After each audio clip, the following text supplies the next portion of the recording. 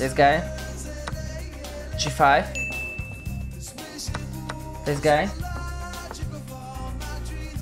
You can't do the brilliant. Nah, I don't count. Brilliant! Rook takes C6 in romantic brilliant! Queen H5, my dear friends! Queen F7, my dear friends! Queen takes B8, G8, and that's all she wrote, without your respect. Another brilliant you want? Queen takes D5! My friends, I can't stop brillianting! Meow! Too brilliant! The brilliance is unreal! Take D6 of it, baby! In the midst of chaos, we have the audacity of hope to sacrifice the rookie! E5 square is critical, guys.